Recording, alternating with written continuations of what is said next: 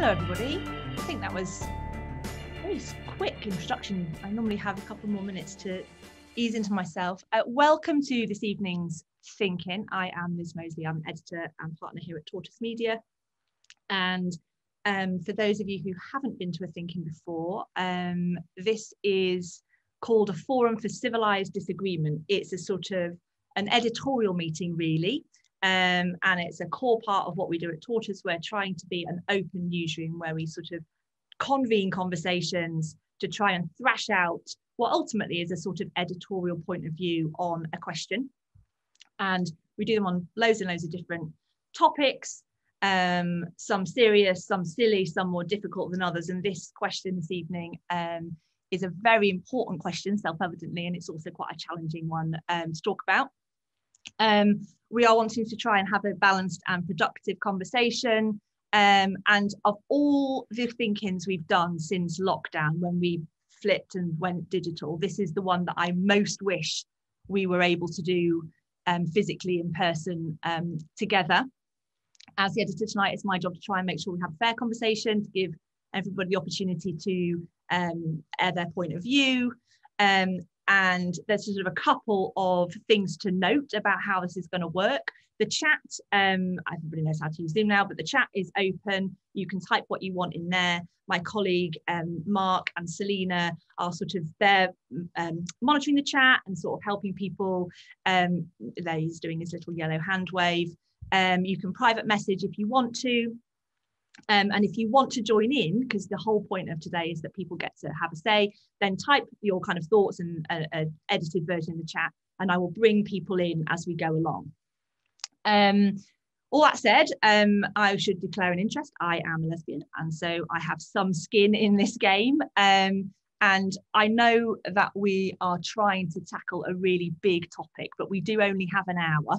And it's not a thinking that's going to last till Christmas. So I'm going to try and stay as focused to the question as I can, which is really about kind of what happens to mature campaigning organisations who find themselves, for whatever reason, disconnecting from and being criticised by some of their core supporter base, about how that happens, what can be done about it, what happens to those people who might feel that they are getting left behind. I am also very nervous about this thinking as a sort of semi trigger warning. We had a thinking earlier this year about the Tavistock, and we felt like we did quite a good job of having a calm and respectful conversation. And we received lots of really lovely feedback afterwards from all kinds of people who were in the room. But we also had some really, really negative feedback afterwards too.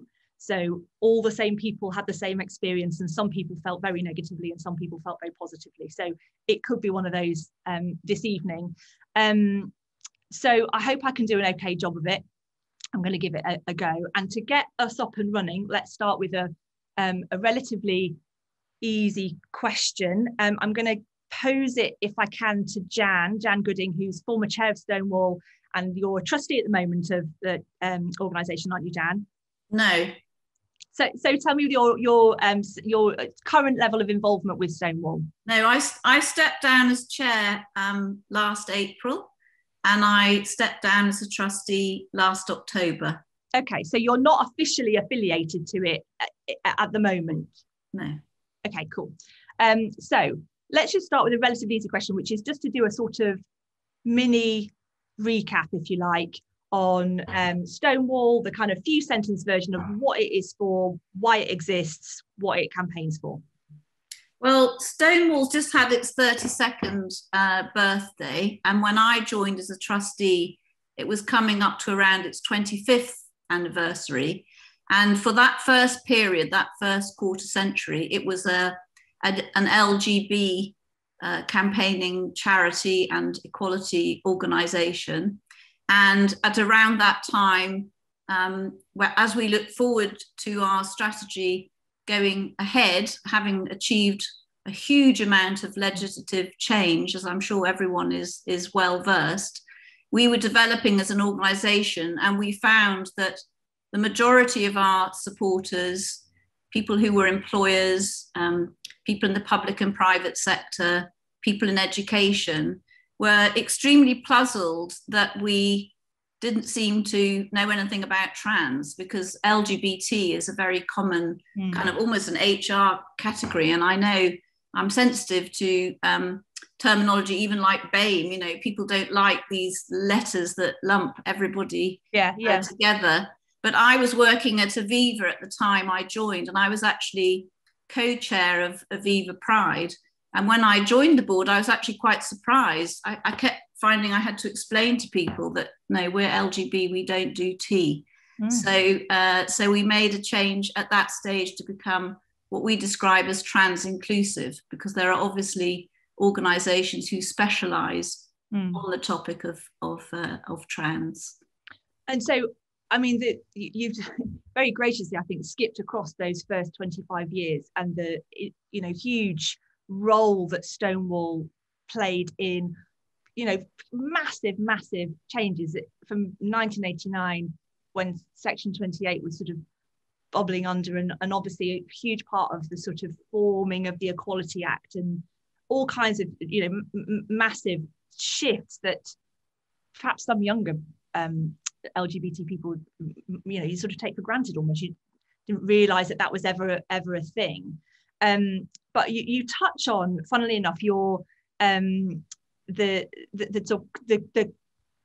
corporate bit, the business bit, and I'm really interested to talk to you about the strategy and the money, because running any organisation, you have to make choices, right? You can't do everything. You have to prioritise, and also as a charity, you have to know where you get the money from. And I think not everybody knows how Stonewall sort of runs. So it's not a membership organisation as such, is it? You can't join, that's right, pay your £7 to be a member of it. So it's sort of what I call possibly being reductive, you know, bucket shaking kind of, you know, small donations, and then corporate partners and grants and foundations, I'm guessing. Yes, it has multiple income streams. And interestingly, the very first Stonewall dinner that I went to, I remember Ben Summerskull, who was the CEO at the time, saying, we never accept money from government because, as you rightly say, Stonewall was formed not because there was a lack of gay rights organisations around Section 28, but as a specific response to that piece of legislation in Margaret Thatcher's government, an infamous piece of legislation which they didn't prevent going into law, but it was one of the things they campaigned against. And actually what we found going forward was even the government wanted us to take on assignments to go into schools, where actually with some irony in a way, because the whole reason we were formed was because there was some unsettling stuff going on schools. And then we became the government's sort of preferred supplier in a way to help educate schools so they knew how to comply with the Equality Act and have usable resources that were suitable for the different age groups of children. And I remember some discussion at the board on that point of whether we were, you know, going to accept money from the government as well. So multiple sources, and happily during the period that I was chair, revenue was growing all the time from all sorts of different places. And as you say, what was important and helpful was that there were multiple sources of it.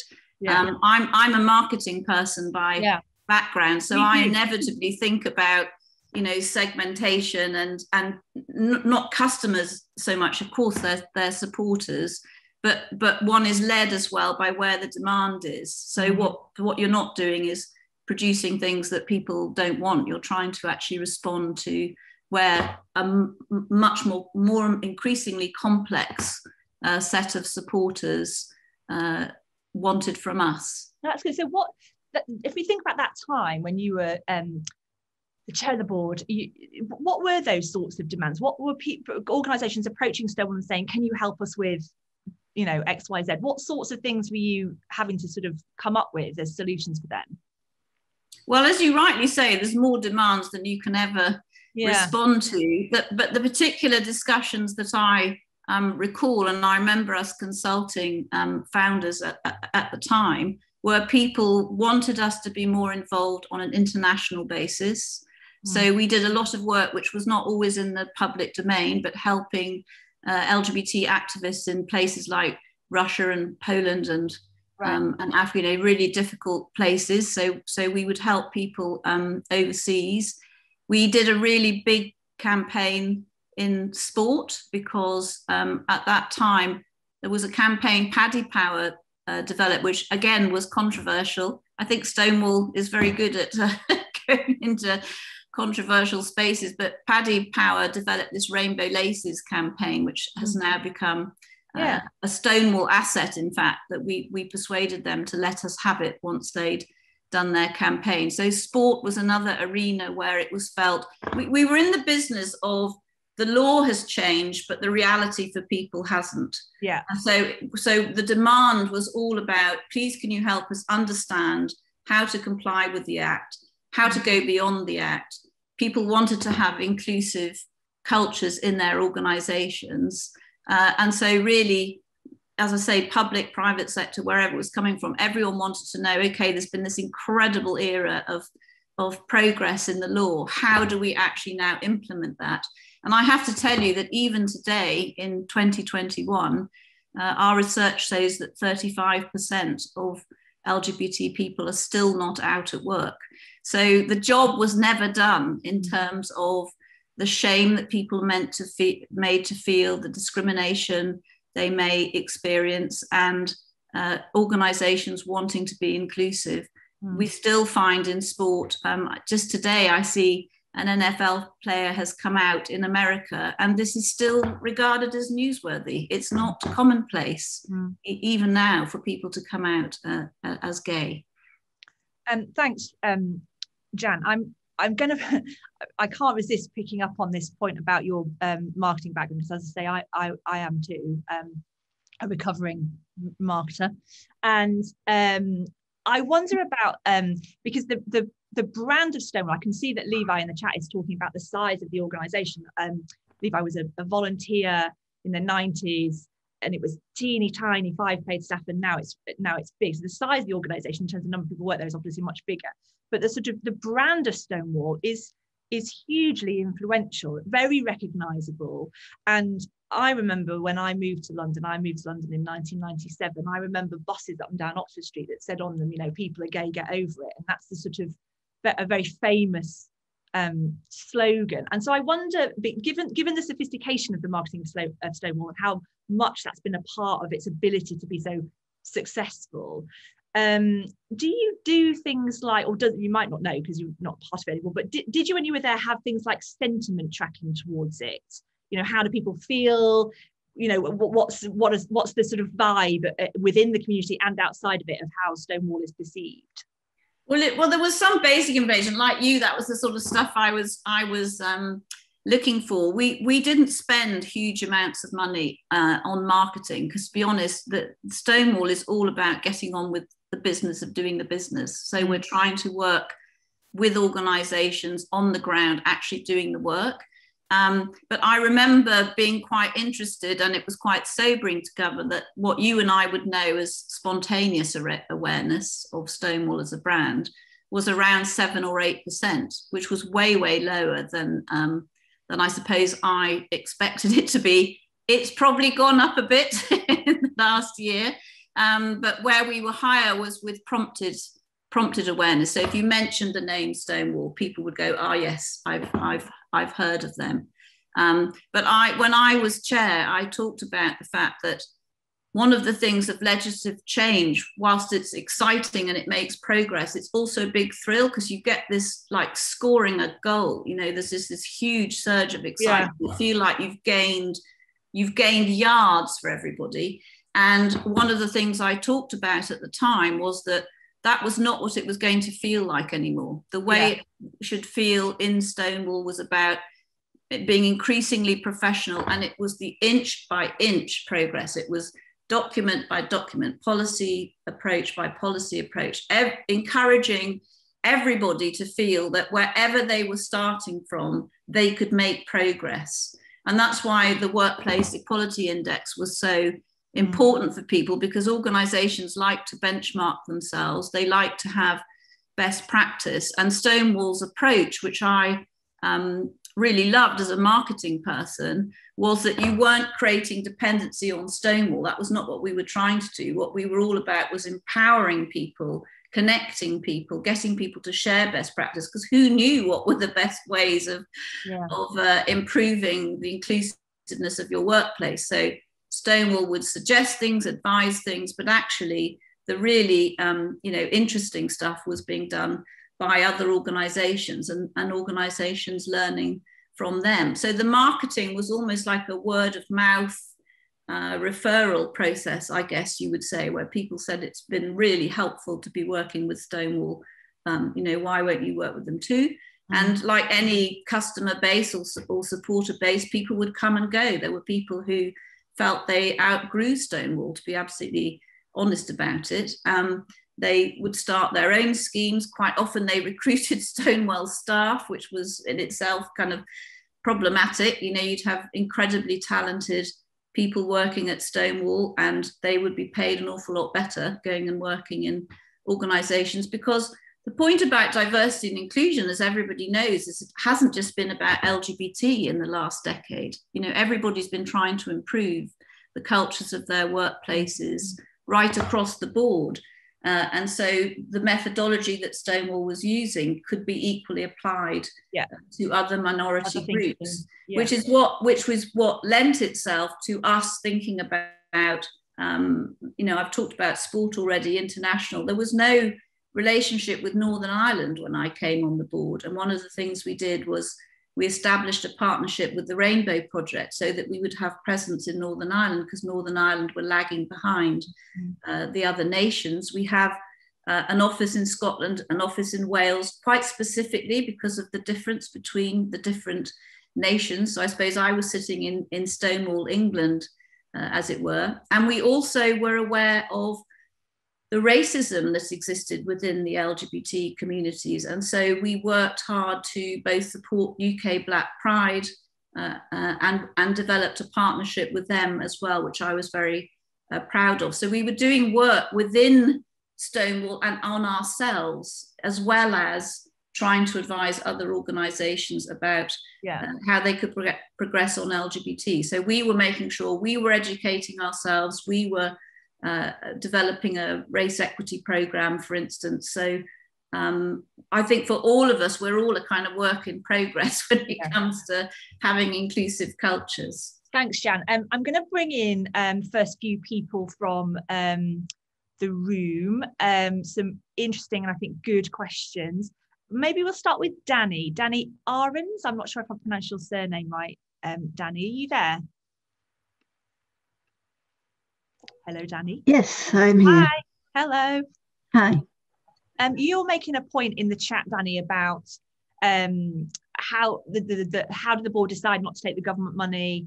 How did the sort of decision-making process work? Just sort of yeah, I mean, that was interesting. I felt like Jan started off saying, oh, Ben Somerskill said we never take government money. But what I was interested then was what happened after that. How did they change that policy, and why did they change that policy? And if they had already a position, which I'm guessing was some kind of ethical position, conflict of interest, we don't take government money because we're trying to influence government policy, presumably. How did that change? And also relatedly, was there a similar consideration around taking or developing kind of diversity champion programs as an income stream for Stonewall? And therefore, was there consideration around whether that produces a conflict of interest in relation to depending on funding from many multinational corporations, military institutions, and so on? I mean, I know there's been quite a lot of criticism of Stonewall from the left on that basis, that if you're relying on the money of those people, then you're not in a position to argue against those power structures. Thanks, Danny. And actually, before I come back to Jan to answer this question, it probably is worth, Jan, just explaining to people, in case they don't know, what the Diversity Champions thing is. It's been in the news a bit recently. What, as a company or whatever, what do I need to commit to, or what do I get if I am a Diversity Champion? Like, what is that thing that is called Diversity Champions? Well, Diversity Champions was developed many years ago. I think it was around 2001 or so. And it was specifically for those organisations who wanted to indicate that they were trying to make their workplaces more inclusive. So you were allowed to, for instance, use the Stonewall logo on your recruitment material. So it was a bit like we're a LGBT inclusive work in progress organisation. And it meant that you could get access to Stonewall's resources and advice. The fee structures have changed, obviously, a lot over that time. I'm not familiar with what it is now, but I think it's a couple of £1,000s to join.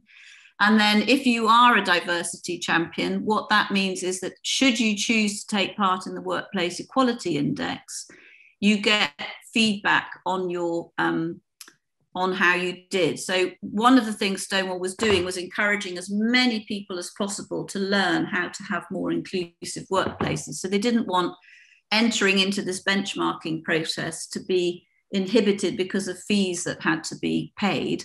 And also you can imagine at the beginning, people were very unsure how they would do. So I understand that the very first time the index was done, people were sort of anonymous because they didn't know how they were going to come out. So there was sort of almost like, blanks. And then as people got more familiar, more keen to be ranked, then they would share who they were. So anyone can take part in the index and get a result. But if you're a diversity champion, you actually get somebody who will come and take you through your scores and explain what other companies have done and why you did what you did. Because the idea of it is it's a program of constant improvement. It's quite, I have to tell you, it's quite challenging doing it. I mean, when I was, part of Aviva Pride, we used to help kind of complete the form. It's a non-trivial exercise because you actually have to provide evidence for what you've done. So it's not a who knows who kind of judging. We're really trying to make it an evidence-based way of you can't just say you've done this or that with your policies. You would show us the document, to use that as an example. So the whole point of it was no one ever gets 100% and everybody's trying to gradually improve. And so the bar would raise over time as people got better. Yeah. And then there were some people who left it completely because they sort of, once you were in the top 10, you would go to something else. And there was also global diversity champions, so organisations who were multinational, who had very particular different requirements and issues to deal with. So they formed a group, which was something they wanted to do. Okay, cool. And then to Danny's specific question about conflict of interest. This is a common theme in charities. Organisation approaches you and says, we want to do this thing, and you sort of have to do your due diligence and figure out, if we take the money and do the work, is there a reputational risk and all that kind of stuff. How did that, both on the decision to take government money and then on the sort of relationship with corporations, how did that play out in terms of decision making? Well, I think the thing to say about a charity is that when people offer you money, you're almost obliged to take it. I mean, if you remember that scandal around the President's Club, a lot of charities got caught out because, do you remember that awful dinner when with all the people's bottoms were being pinched and there was a lot of inappropriate behaviour? And we had a big discussion about that at the board because I was extremely relieved to know that we were not a recipient of that money, but that as an example of the sort of, gosh, what do you do when there's been a slightly scandalous way of raising the funds that you wouldn't want to be associated with? So you would have ethical discussions then where you may choose from a reputational point of view rather than because of anything else that you didn't want to be associated with. But in a way, our job is to get the job done. I know Stonewall have a policy around ethics that's constantly reviewed, and the board look at that. With regard to the government, I mean, I think Ben was making a bit of a joke because I don't think the government were trying to give us money. But the reason it was important to us to discuss was because he had said that in public. I was concerned to make sure that why had he said that, and therefore was it okay? I think from a perspective of funds, we didn't want to be relying on government funds, so we were always mindful about what proportion. And the money that we've had from government has always been for particular projects where we've pitched to do something for 3 years or 5 years. And actually, we were extremely concerned to make sure that other organisations were always pitching for it, because one of the criticisms of Stonewall is how much wealthier we seemed than other organisations. And certainly we had a concern not to be soaking up, loads of money when other organisations would benefit from it. We didn't want to be the only voice, developing resources and offering advice. Yeah. So I hope that it was Danny, it was quite a multifaceted question. I can't remember, didn't take notes. I didn't realise it was going to have so many points to it. But I do remember a big discussion about Paddy Power. So for instance, I've mentioned the rainbow laces. Paddy Power had done an extremely distasteful poster on the Underground, something to do with, I can't remember exactly, it was something to do with Ladies' Day, and going to Ascot and men dressed up as women, and it was really offensive to trans people. So things like this would crop up all the time. Very often the team, as in Ruth Hunt, the CEO, they would deal with it, and so it would come to the board if there seemed to be something that they didn't feel they could resolve. But certainly with regard to Paddy Power, our view was that the opportunity to get them spending a huge amount of money on a campaign that we could influence, so it wasn't making distasteful comments, we could prevent, because they do kind of like being scandalous for its own sake. So if we could prevent them from saying something terrible and actually help us make inroads into the Football Association, we decided we would work with them. And I know this wouldn't be everyone's position, but I feel I can stand by that decision, because in the end we got the FA themselves kind of taking on rainbow laces as a regular feature of their calendar. And I think it's had such an incredible impact at a grassroots level, as well as, in its original concept, it was all very Premier League orientated, and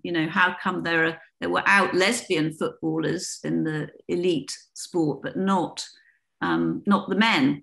I think it's still like that. But our point was, it's not about who's going to be the first out footballer. It's about the fact that we want everyone who plays sport to feel they can be themselves. Yeah. Thanks, Jan. I'm conscious of time's racing on, and we've got so much still to get through. I want to bring in a couple more contributions from the room, if we can, and then get into the sort of next phase of questions and things.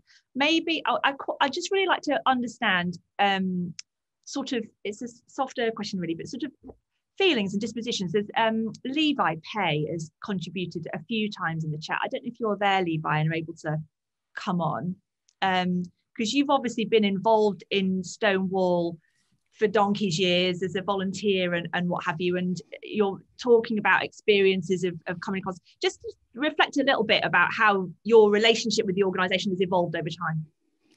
I'd say it's a play in 3 acts. I think there was the time in the 90s when I was a full-time volunteer there for a best part of a year and a half.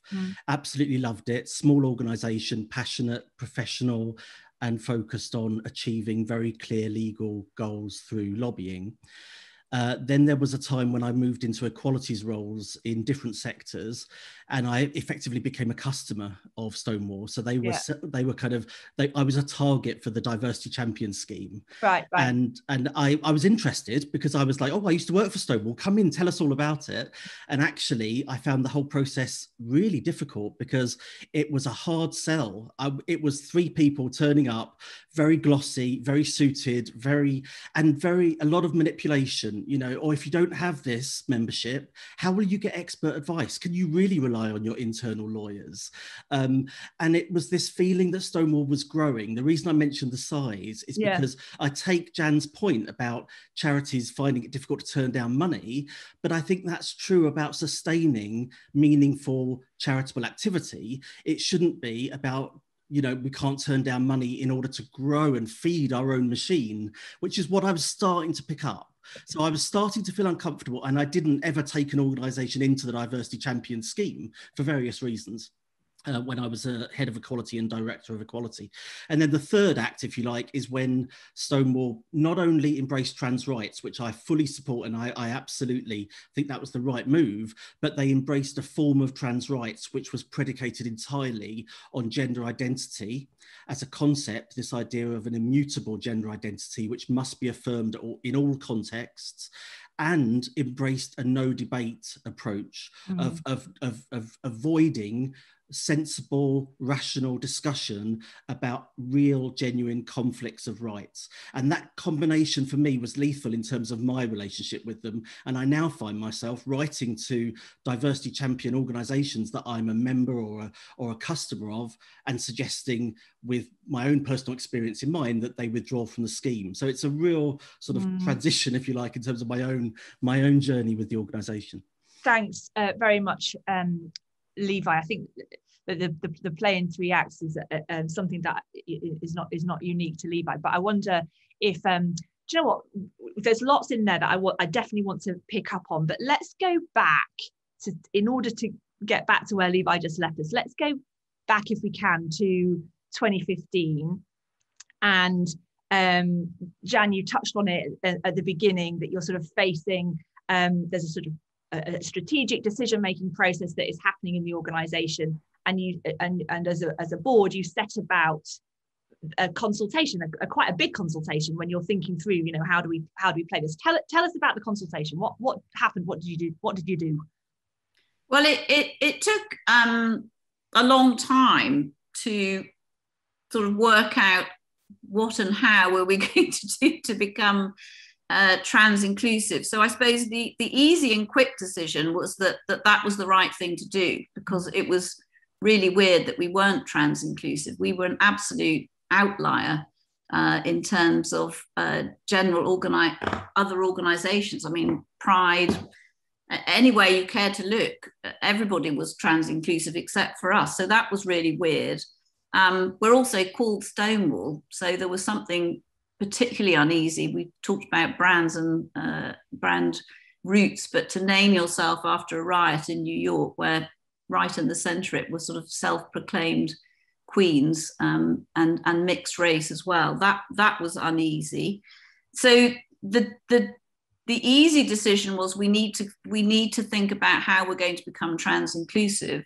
The consultation was very important because there were a number of different groups to consult with. I mean, I've already told you that, as it were, our customers, our supporters were asking us to get into this space.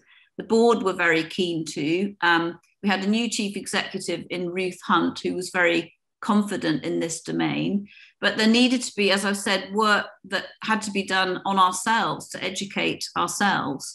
And we also had some bridge building to do with the trans communities, because Stonewall had not been trans inclusive up until that point. So it wasn't just a question of the board saying, right, we're just going to have a t-shirt that says some people are trans, get over it, and that's it. And we're just, you know, we slap a T on everything. We wanted to approach this intelligently and carefully, and to know whether this was something that the trans communities even wanted from us. It may have been convenient to employers to have this categorization of LGBT in a kind of one-stop shop, but we needed to make sure that we were listening to the voice of the trans communities. And I say trans communities very deliberately, because my sense of it was hugely fragmented. People, all ages, all different backgrounds, doing all sorts of things. And so we set out to consult with, we had a series of events with parents of trans children, as well as the trans communities themselves, all age groups, all backgrounds, that probably lasted about 12 months. And we then formed, again, very deliberately, something called the Stonewall Trans Advisory Group. So we actually, separate from the board, we set up an advisory group who would develop what went on to be called the Vision for Change, which was, so what is it? If Stonewall were to start to become an advocate for trans communities and be more inclusive, what would their agenda be? So that we had that outside group.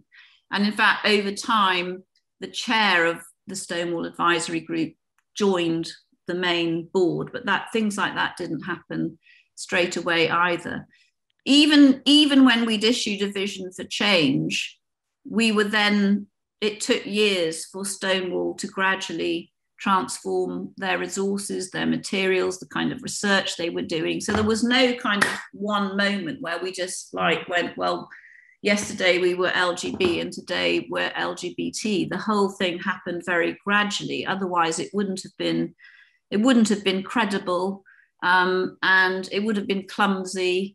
And we needed to move at the pace that the organisation could actually cope with. And I'm sure mistakes were made along the way, in the way that we evolved, but we hoped by not going hurtling at it at speed, we had more of a chance of getting it right, because 25 years of being one kind of organisation, it takes time. I mean, we are now talking, it must be 7 or 8 years ago that I was appointed chair and we began that journey. So in some ways it's rather fascinating to me that it's become such a source of excitement relatively recently, because it was going on slowly and evolving over quite a long period of time. So if we go back, for instance, to the Workplace Equality Index, there were in 2 years' time, we'll start to evaluate how you're doing on LGBT plus T. So all the time we were trying to give people time to prepare and think about how they wanted to be trans inclusive. So Jan, I'm conscious that they're right. I've given you loads of airtime, so I'm going to bring more people in. But before I do, I've got one key question I want to put to you, which is, at that point in the consultation, did you consult with people who were not part of the trans community? Did you consult? Do you look back and think we appropriately brought in the perspectives of the Stonewall staff and lesbian, gay and bisexual people, who are not trans at that point, to see how they felt about this move on reflection? Well, what I would say was that I was very aware of many stakeholders. The trans community and the parents of trans were the ones where we had to do this formal engagement because we had no existing relationship. But we certainly got a huge amount of feedback from, as I've said, supporters, and I absolutely know that not everybody was comfortable with it. So this was not a non-controversial thing to do. I was aware that there were people who were not on board, and there were private conversations that went on, some to me directly, some to Ruth. So we absolutely got feedback from across the board. I don't feel in any way that Stonewall made this change without their eyes wide open, would be how I'm just so conscious of time. I'm so sorry. I'm trying to do my best to balance. Let's bring in a few more people from the people who've been making comments in the chat and everything, just to make sure I'm doing my job about balance. Perhaps, I don't know, Johnny, do you want to come on and give share a point of view of your experiences? Hiya. Hi. Hello. Yeah. Thanks for your patience. That's perfectly all right. My sort of experience with Stonewall is that I grew up with Stonewall, and I was a teenager when Stonewall was founded, and supported them through most of my adult life, until they took a decision which seemed to me to lead to some very unpleasant side effects. I mean, I think the moment that Stonewall a few years ago labeled the lesbians who protested at Pride, I think it was 2018, as transphobic, was the moment I sort of finally decided I could no longer support Stonewall, having, you know, sort of collaborated with them a few years earlier on a project. And I feel that what's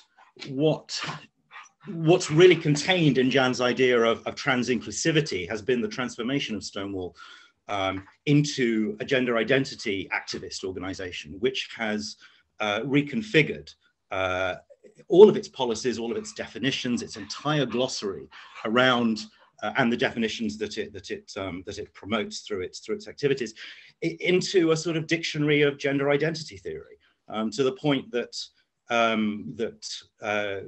LGBT people who want to understand their same-sex desire as same-sex desire have become demonized by Stonewall. Stonewall sort of reinstating a kind of gay shame among those of us for whom our sexuality is all about sexed bodies and not about gender. And I think the demonization, particularly of lesbians who've wanted to say, hang on, you know, lesbian can't have a penis, and that's just how I feel. The demonization of those people, and it affects gay men less, but it affects us too. I think it's been disgraceful, and I think it has led to an utter loss of moral authority, certainly in the eyes of many, and that's why we now have organizations like LGBT Alliance. So, you know, that's my 2 pence. So Johnny, you like you say, you've worked with and alongside Stonewall this whole time. No, not this whole time. I worked for a couple of years on a project. I see. And then your kind of relationship with the gay man. Yeah. So if you were, this is a slightly ludicrous question, but if it was down to you to decide what Stonewall should do at this point, what would be your take? At this point, I'd say disband. At this point, I think it's gone beyond the salvageable.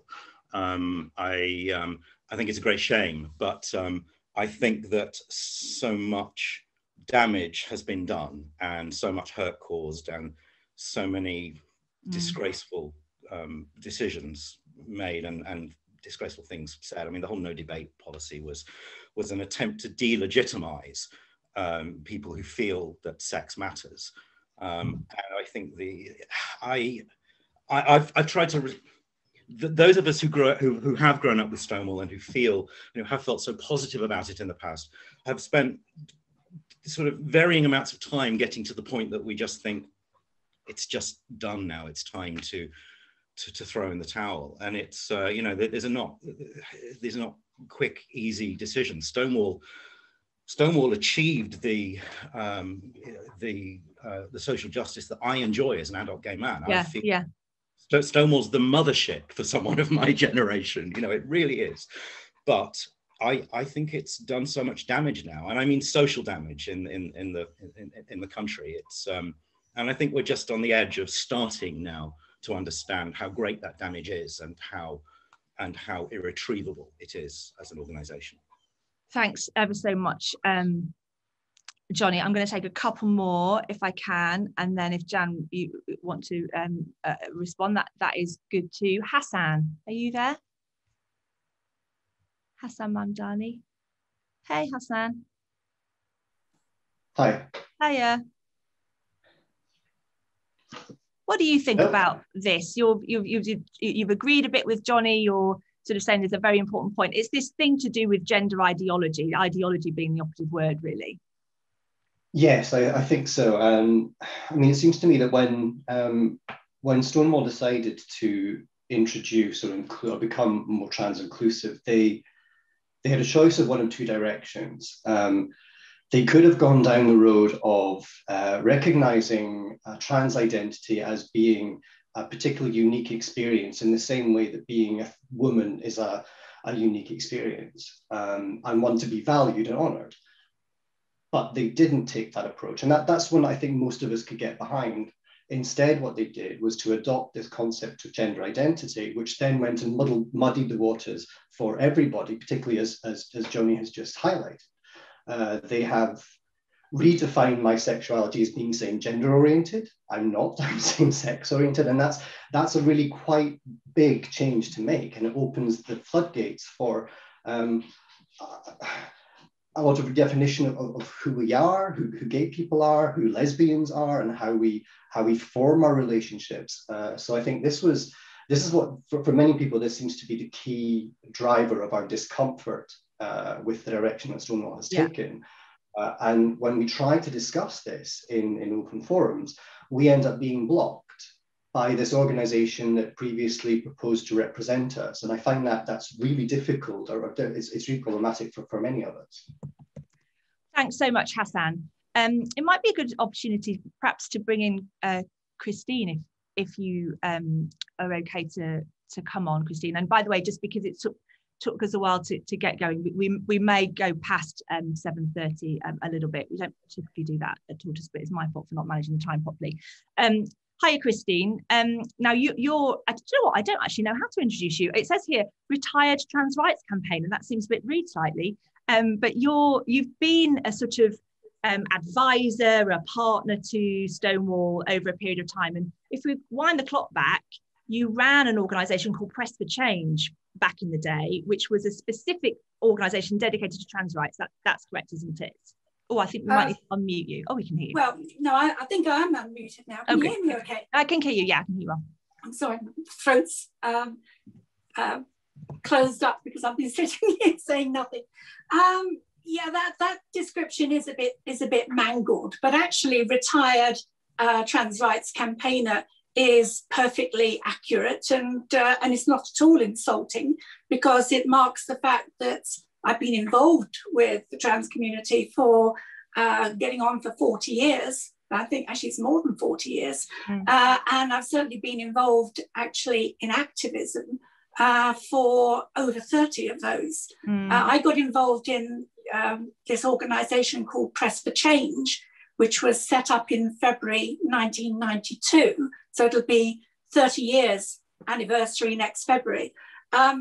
That was set up because there had been a couple of human rights cases in the European Court of Human Rights. There was one by a man called Mark Rees in 1986, and one by a woman called Caroline Cossey, also known as the model Tula, in 1989 and 1990.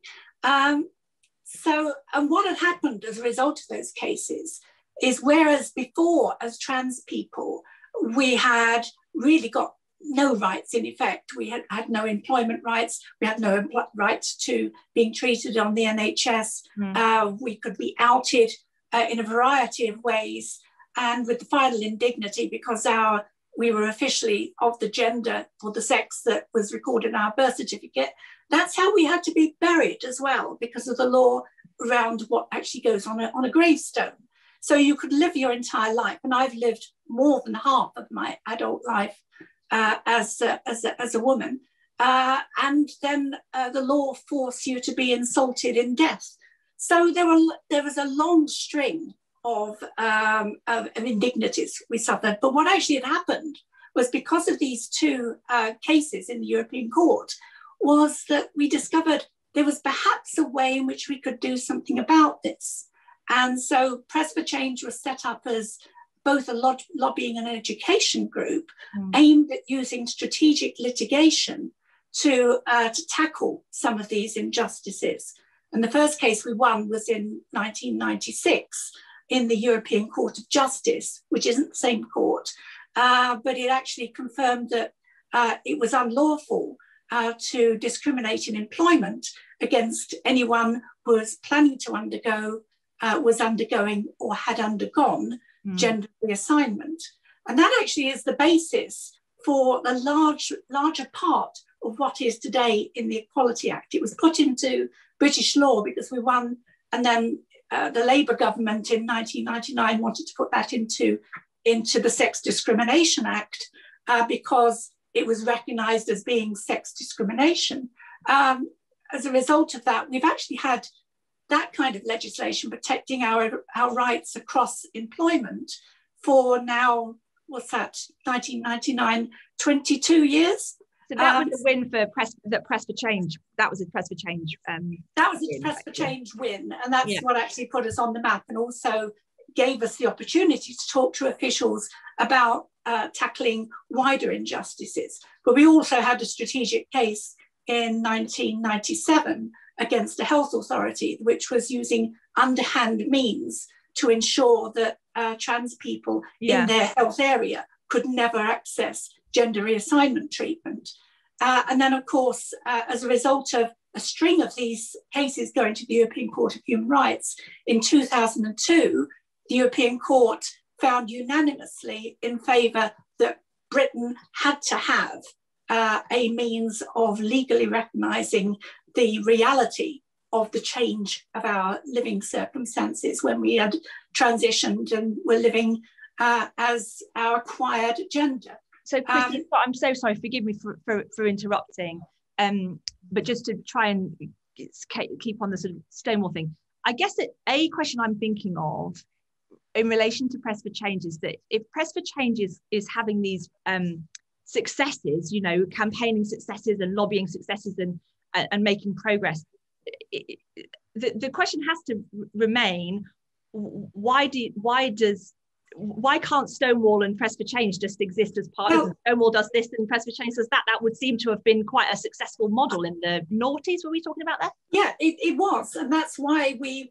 ploughed our own furrow. I mean, we were almost the same age of organisations, and we recognised between ourselves that we had specialities, and what we were pursuing was very different from what Stonewall had to pursue, which was, you know, tackling things like gays in the military. So why bring the two together then? Well, let me finish. Yeah, because we were not on the same scale. You know, you've heard Jan describing the way that Stonewall grew in professionalism. Yeah. We were half a dozen people working in our spare time. I had a full-time job. All of my colleagues had full-time jobs, and we had no money. The most money we ever got in a year was about £5,000, but we were representing a community of people who were largely out of work because of discrimination. Sure. They were, pardon? So it was about scale, really. It was about scale, and also scalability, because while we were doing what our original objective was, which was to change the laws that underpin our ability to live lives in safety and peace, you could do what we were doing, because most of our campaigning was about education. It was about working with lawyers, and ultimately it was about working in Parliament to see through the legislation that we had brought about. But we actually faced a similar problem to Stonewall, I think, in 2005, when the Gender Recognition Act had been passed, when we had largely achieved the legislative changes that we needed to make. And I believe, by the way, that in terms of social inclusion, all minorities go through this business of actually needing to sort out the basic legislation first. Sure. But after that, the next job is actually a much harder one. It's about social inclusion. It's about changing hearts and minds. And you know, it doesn't suit an organisation that's got half a dozen people working evenings in hotel rooms, because that's what my job was, you know, as a consultant. I'm conscious, Christine. I'm so sorry.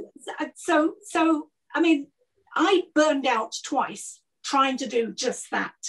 And I moved away from Press for Change in 2007, realising that the next things we needed to do actually required a different approach. So I got involved with working with the Department of Health, working at some point with the Press Complaints Commission. But I also wanted a younger generation to come along and set up new organisations afresh. But we would never, ever, given the financial position and size of the trans community, have been able to do the kind of work that Stonewall is able to do. And also it's a tactical move in that sense. By that point, our interests overlap so much as well, because a very large number of trans people identify as same-sex attracted. And I've always contended that the discrimination that gay and lesbian people face, generally speaking, isn't on the basis of people knowing who they slept with last night, but on the basis of perceived gender nonconformity. So and our enemies actually see us in the same boat. You know, we're all fucking queer, if you'll pardon the expression. That's so they don't make distinctions. Just as if I'm walking home in the dark, a man coming up behind me and attacking me isn't going to check whether I'm trans or not. So sure. We actually we need to campaign on the basis of the realities of how people live their lives and the actual problems that they they face. So when Ruth was first talking about integrating trans activity into Stonewall, and I worked very closely with her in the work I was doing at the Department of Health, I said, I fully support it, because I don't think we'll ever build up the resource to be able to do this stuff alone. Okay, you've made that point. That's great. Thanks, Christine. I'm going to bring in a few more people, and we are going to keep going. I feel like we've not quite done the balanced job that we should be doing. Let's see. I don't know, Bev. Do you want to come in, Bev, if you're around? Hello, thank you. Hi, yes, hi. I'm so sorry. Thank you very much for organising this evening, and I accept that it's difficult for you. Yes, I put in the chat the reason why we set up LGBT Alliance. We certainly didn't want to. We didn't think, there's only we really want to spend this time of our lives doing this. We tried very hard to engage with Stonewall separately. Kate and I only met 2 years ago. And Kate and Johnny put in a petition asking Stonewall to think about its change of direction. And they didn't want to engage with us. And that is a pattern that has actually been the same for the last several years. There's been no engagement. And this doesn't work. People disagree. If people disagree and you don't talk to them, you can't get anywhere. And this has been profoundly damaging. It's been profoundly damaging, I think, to Stonewall. It's been profoundly damaging to gays and especially to lesbians. And it's been profoundly damaging to society as a whole. This thing of calling people bigots because you don't want to talk to them because they disagree with you, it's really unhelpful and it's harmful, in fact. Thanks ever so much, can I come back in there? Yes, What I've got, I think what is vitally important, because all of this really, to me, seemed to kick off in around about the autumn of 2017. There were bubblings up, but really this all, particularly the nastiness, really kicked off from that point. And it was because Theresa May had announced a policy to reform the Gender Recognition Act. I'm part architect of the Gender Recognition Act, so I know the ins and outs of how it works and things we actually had to compromise in 2004 to get it passed at all. And what struck me early on, and why I think Stonewall is absolutely right to have adopted the approach that it has adopted, is because the vacuum created by Theresa May was filled by people telling a lot of porkies about what the change was going to involve and actually what the Gender Recognition Act did. And consequently, when people are arguing in bad faith, when they're telling lies about what is going to happen, when they're actually being quite abusive online, there's an awful lot of polishing of turds here, I'm afraid, because people are not honest about what they do away from a camera. So given all of that, and knowing what they were doing and what they were trying to do, and also from my point of view, I can see no kind of approach you could take which wouldn't involve taking away from me freedoms that I have had for 35, 40 years. Anything that people say they want to be able to negotiate over how they regard me, for instance, and there are plenty of people online who would delight in calling me a man so that they can then slag me off. There's certainly a lot of nastiness, that is for sure. Yeah, that's right. And you know, and that is part and parcel of trying to, you know, push us away from the space which we've been occupying quietly and politely for as long as I can remember. You know, I've written a book about 50 years, 60 years of the history of trans people in Britain. People who want to come into this discussion, actually, I think they would do very well to actually read this, or there are plenty of other books who actually, you know, so to actually explain the history of where we've been going for the last 60 years before we came to this god-awful backlash, which is horrible, and I wouldn't have wished on my worst enemy. Okay. But I'm also slightly concerned that of all the people who have actually come on to speak tonight, I would say that they come from that sort of, I'm not going to say that they're exactly the same as what I've described, but they seem to come from the same mindset.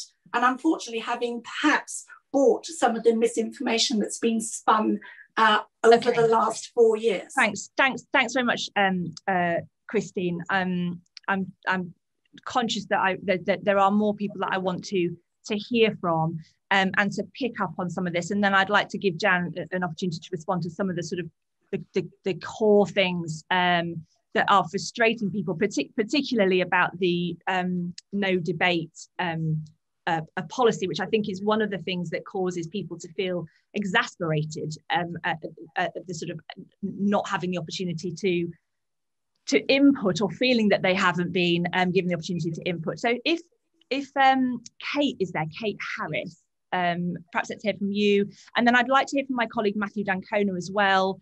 Oh yes, I can see Kate. Hiya, Kate. Oh, hang on. Hi. Oh yes, we can hear you. Go for it. First of all, thank you very much, Tortoise, for hosting this.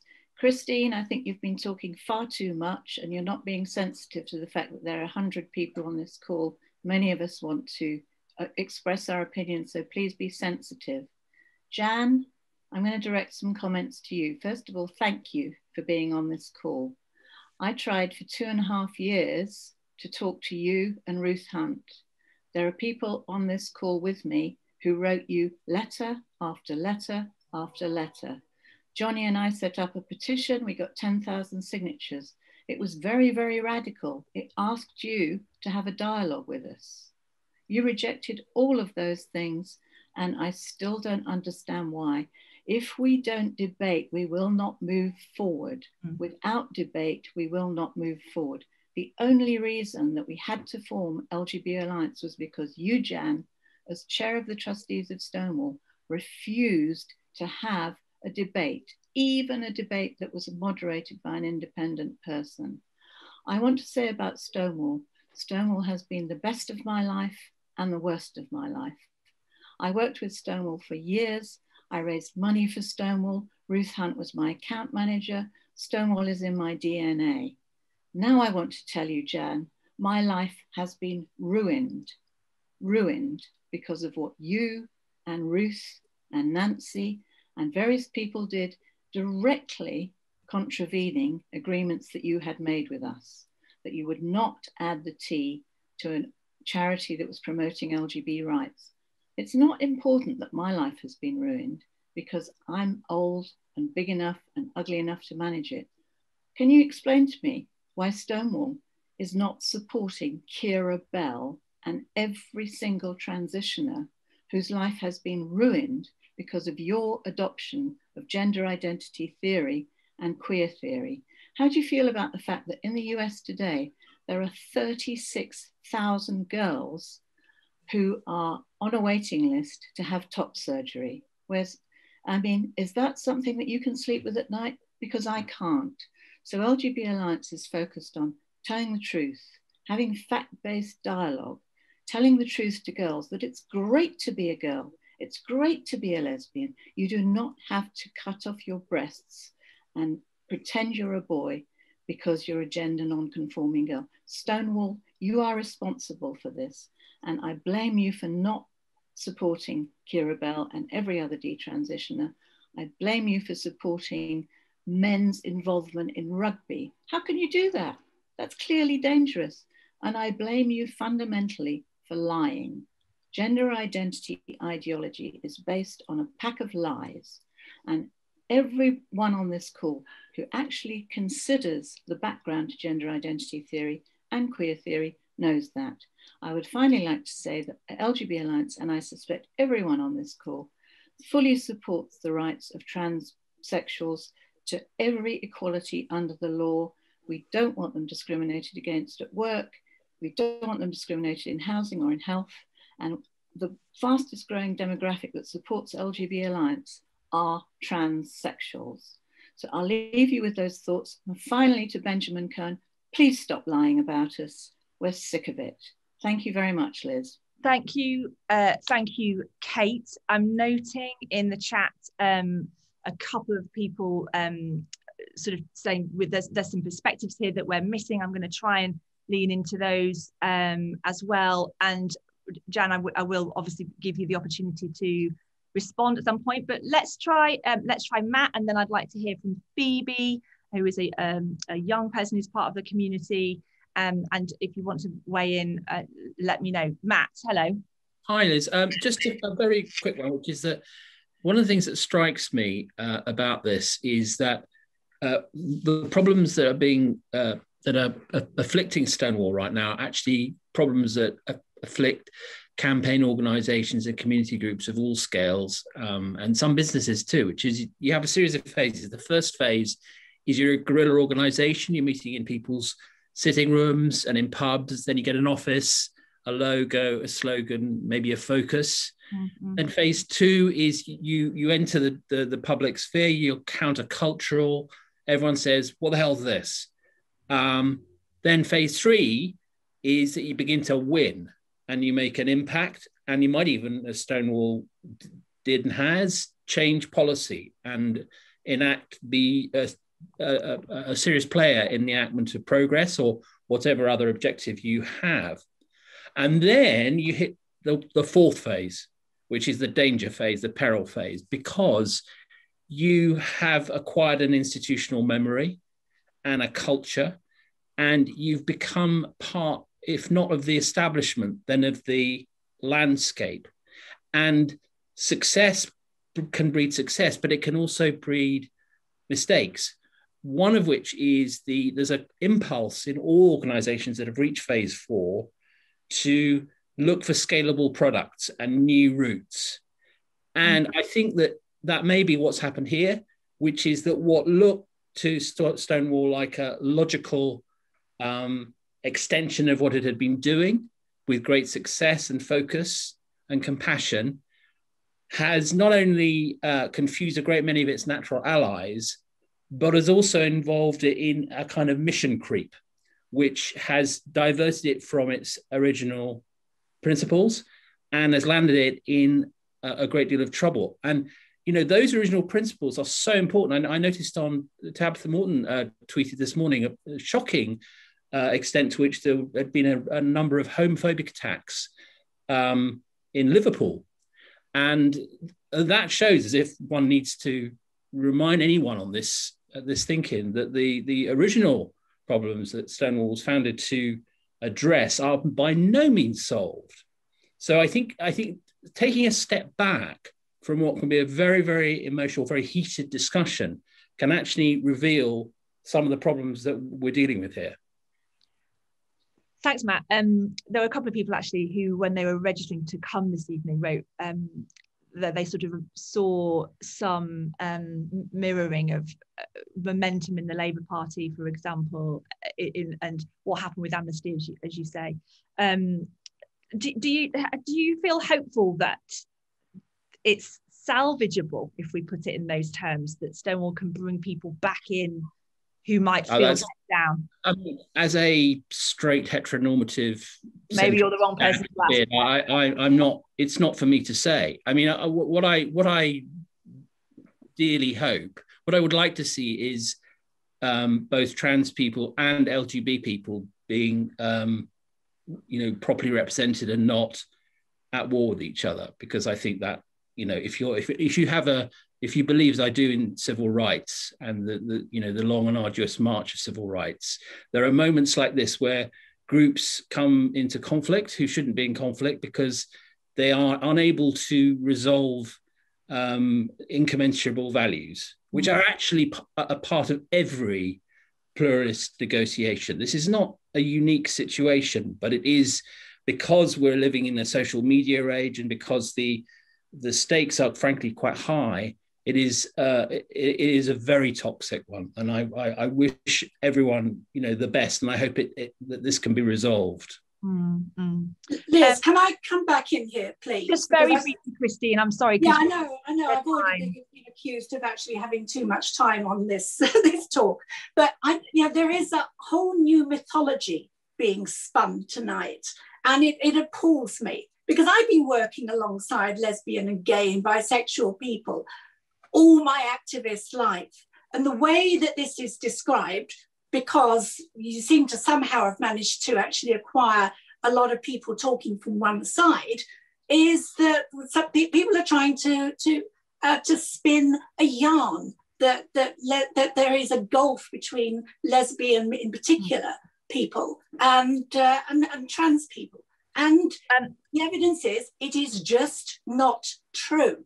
And so long as we're going to have... I'm so sorry. Okay, I'm so sorry. I feel rude. I always feel rude interrupting people, but I just feel like you've had your kind of slice of the pie this evening, if that's okay. Phoebe, you're a young colleague of mine here at Tortoise. You're part of the LGBT community.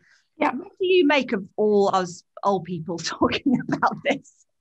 So I'm going to say I'm bi. I have a boyfriend, but I have dated women, and I only really came out, like I gently came out, but I kind of probably came out, and when I say came out, I mean looked to the community a bit more in 2015, which clearly is, kind of a year that a lot of this has started. And I feel that I'm finding it really distressing to listen to, and I'm trying to work out why.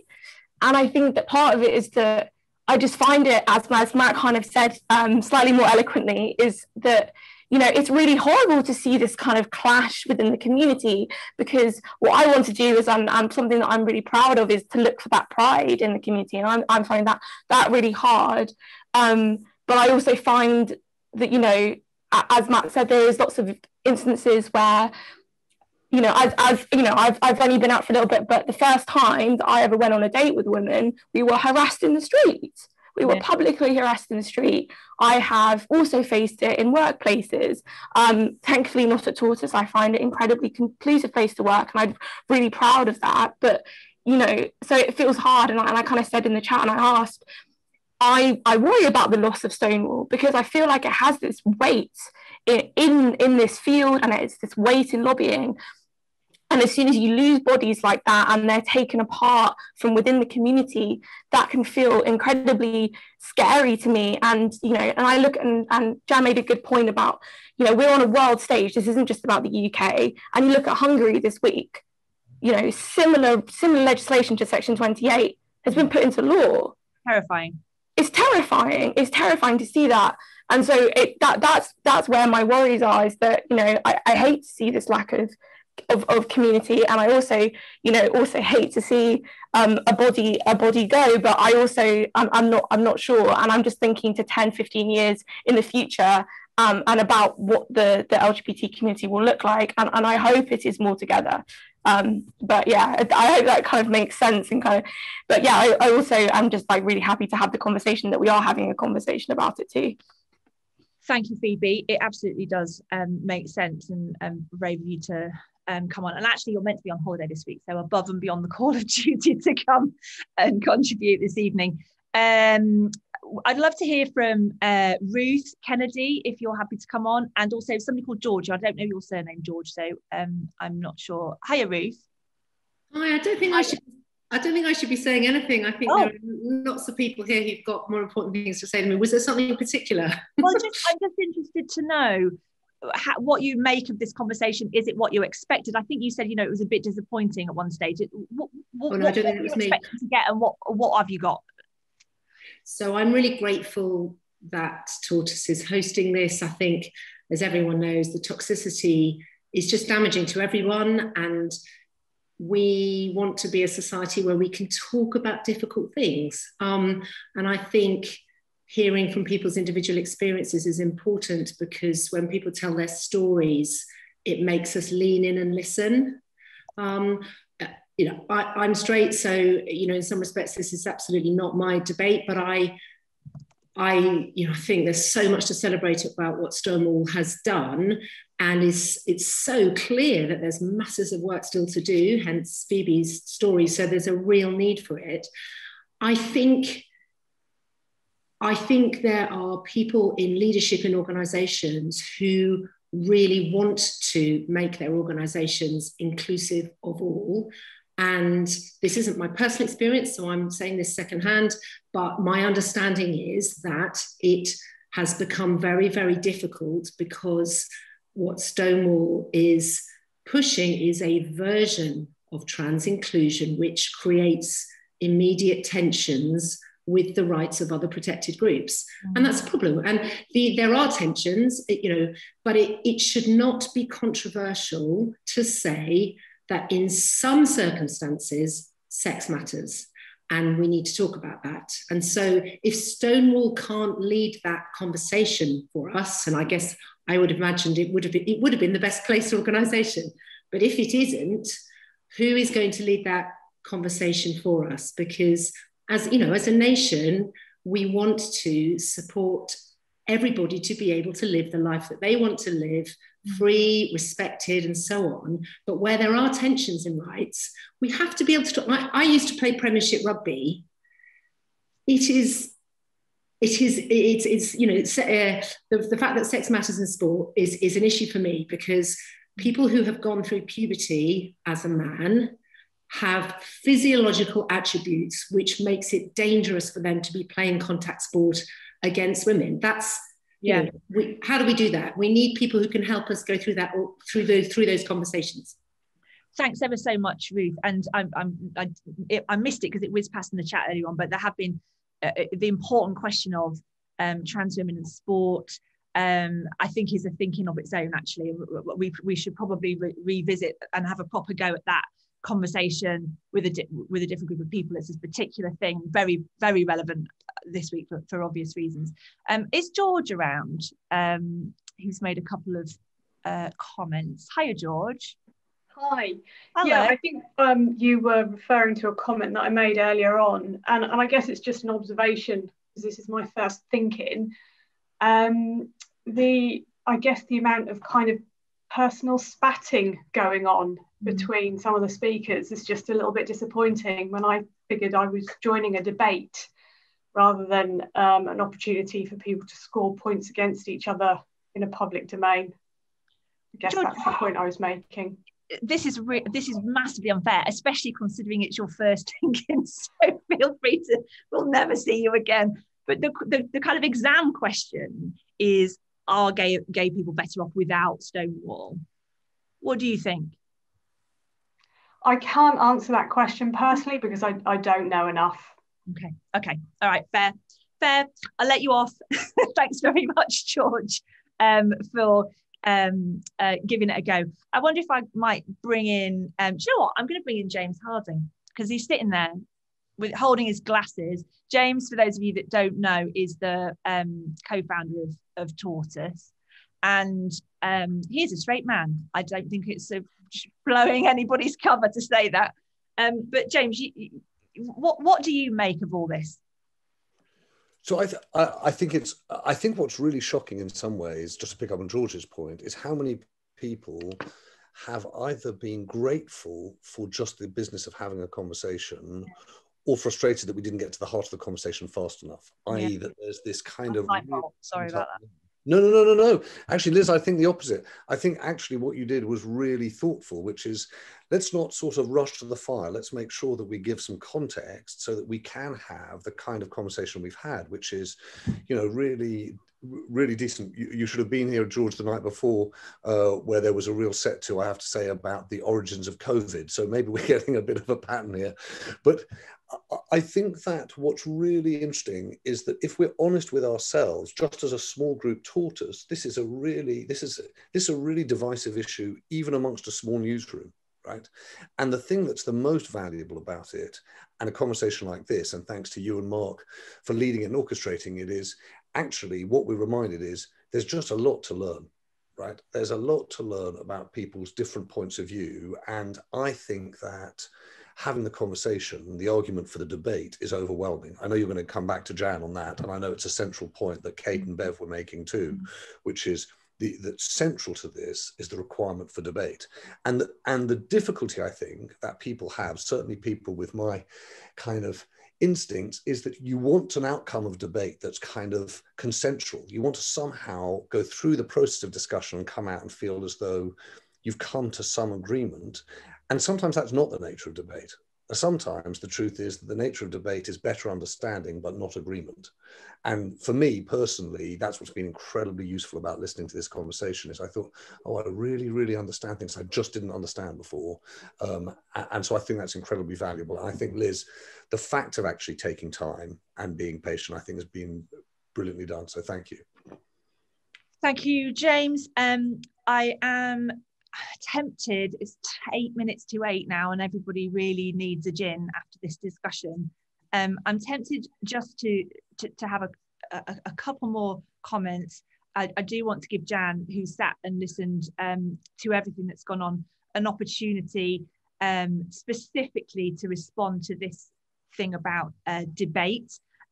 Before I do that though, I'm going to come back to Johnny, because he made a really important point that I wish I'd had chance to come back to earlier, which is, Johnny, you wrote in the chat that you did think there was a way for Stonewall to craft a fully inclusive line, even given the sort of conflicts. And whether it's Stonewall or whether it's a different organisation actually sort of doesn't matter, but do you think it's possible to do this in one go, even in spite of the sort of conflicts of interest? Well, I don't think it's necessarily possible to be completely inclusive, because those people who want to pursue a gender identity theory orientated policy platform over anything else wouldn't be happy with a slightly more fudged compromise. But I do think, I mean, yes, Stonewall was LGB for 25 years, but that doesn't mean that the T was excluded from Stonewall's thinking and from a lot of its activities. It may not have campaigned specifically on trans issues, but the T was part of Stonewall's vision through those years, and part of I mean, I've been looking through the old Stonewall website at some of the trans resources and advice on there. But the only way to have brought the LGBT together by being trans inclusive would be not to be trying to compel belief in gender identity theory. I mean, the step that Stonewall took that has not worked is by adding another line to the definition of transphobia.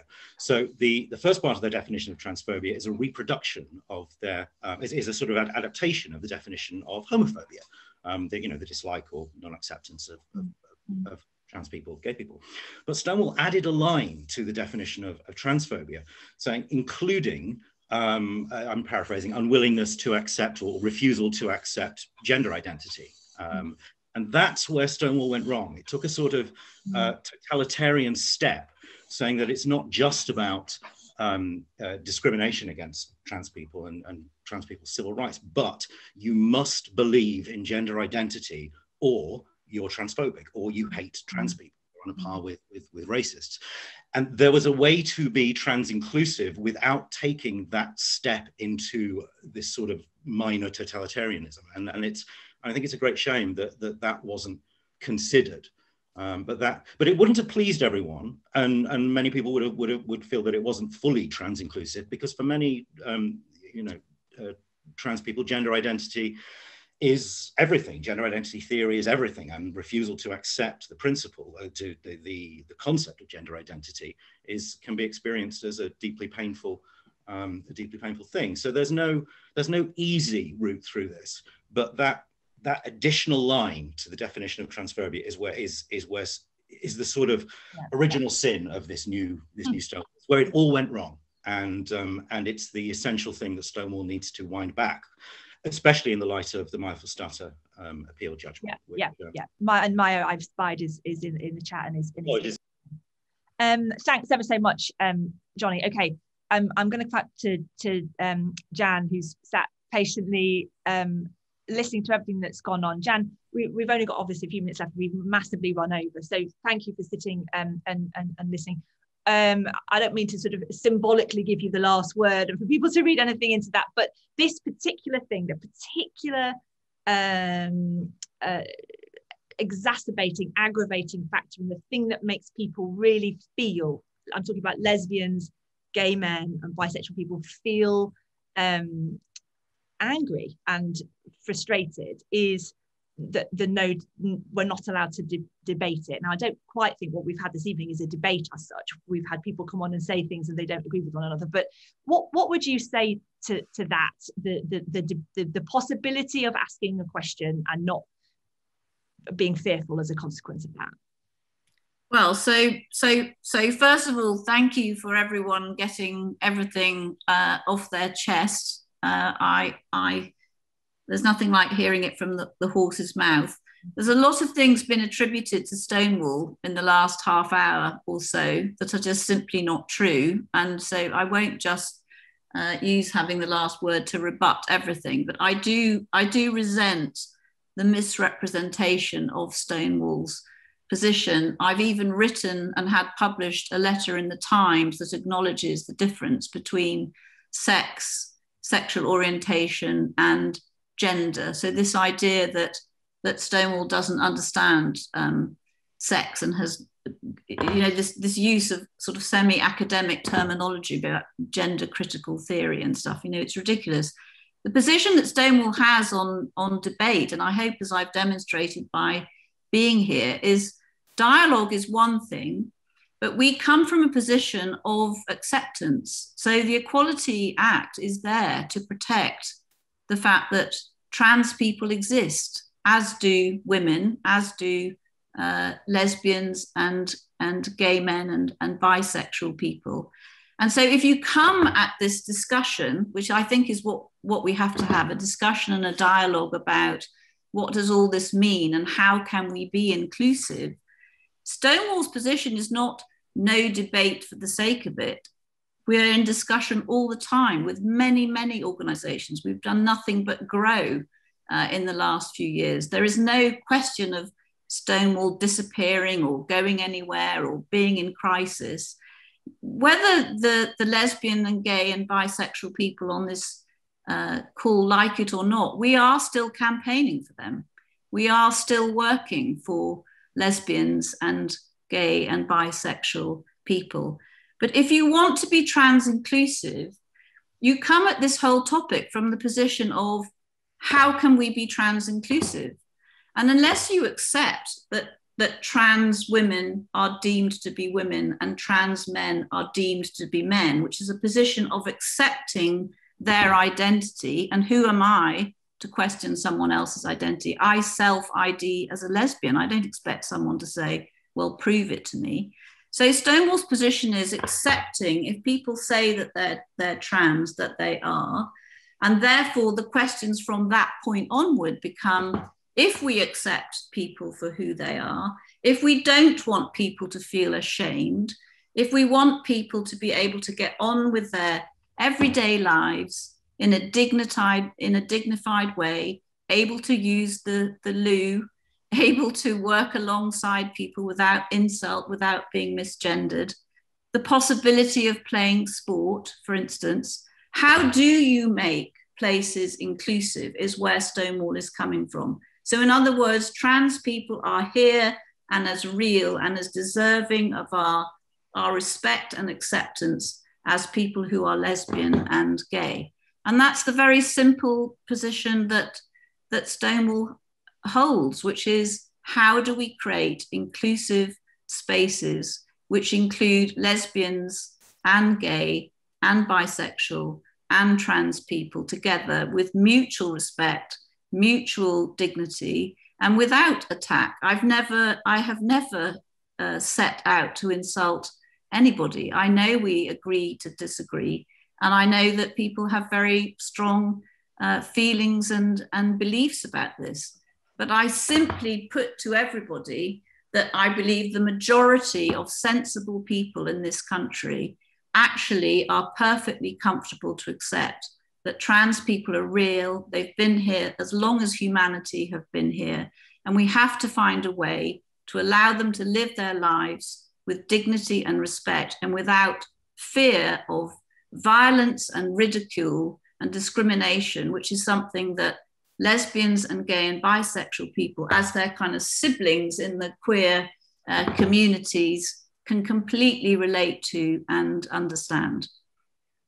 Okay, Jan, thank you. And thank you to everybody. It's 1 minute past 8. I've won the record of the longest ever thinking, which was not my intention, but I nonetheless hold that title now. I want to say a sincere thank you to everybody who has joined in, been honest, been brave, I think. And I never expected to get into this conversation and come out with a consensus. I hope what we have managed to do is at least keep it broadly civil. We've definitely disagreed, and we should try to continue to productively talk about this, and maybe the next bucket of stuff in this space that we tackle is specifically around trans women in sport and that kind of thing, because there's more things to talk about in relation to that. So I do want to sincerely thank everybody for joining in and for bearing with me, and for their generosity and focus and their articulate points. I sincerely hope that we can repeat this thinking in 5 years' time and look back and laugh. I wonder if we will be able to do that. But meanwhile, everybody look after each other, stay safe, go and have a nice drink and hopefully some dinner. And if you'd like to come to another thinking, we're going again tomorrow. Matt Dankman is hosting should Boris Johnson declare a national education emergency. Thank you very much, everyone. Have a lovely evening. Bye-bye.